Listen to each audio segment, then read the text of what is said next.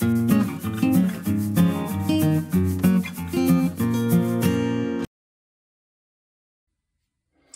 it's Steve again from the Car Key Man.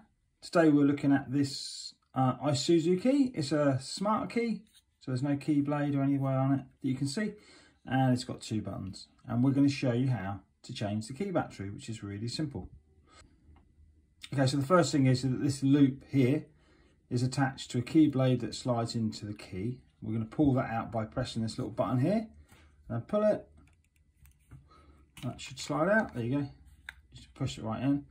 That slides out, and that's the blade that you would use if you were locked out of your car because the button stopped working, or if the battery on the car goes flat and the key buttons don't work anymore. Okay, so we'll pop that to one side. So the key splits into 2 halves, you can see all the way around, and to do that you've got a little slot here, just at my fingernail there. Okay, and that just needs something in there. We're going to use a little flathead screwdriver. So just put it into the gap, give it a little twist, really easy. Key comes open. The key battery is a CR2032.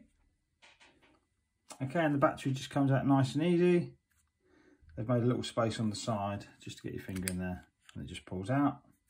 Okay, and when you put your new key battery in, just watch the terminals here, slide them into the terminals first and then press it down.